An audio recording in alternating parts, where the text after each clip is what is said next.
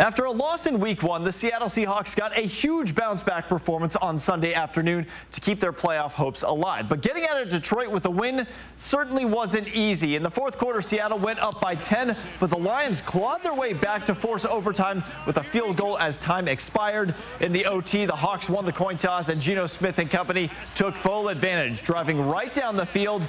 And on the 9th play of the drive, Smith hit Tyler Lockett, who scored the game-winning touchdown to give Seattle their first win of the season, as they will now return home to face the lowly Carolina Panthers next week. And the Washington State Cougars also came away with the weekend with a big victory. They blew out Northern Colorado 64-21 as the offense put up more than 700 yards on the afternoon. And with the win, the Cougs continue to climb up in the polls, coming in at number 21 in the latest AP Top 25 as they stand at 3-0 on the season. But they realize it's about to get a whole lot tougher with the Pac-12 schedule coming up.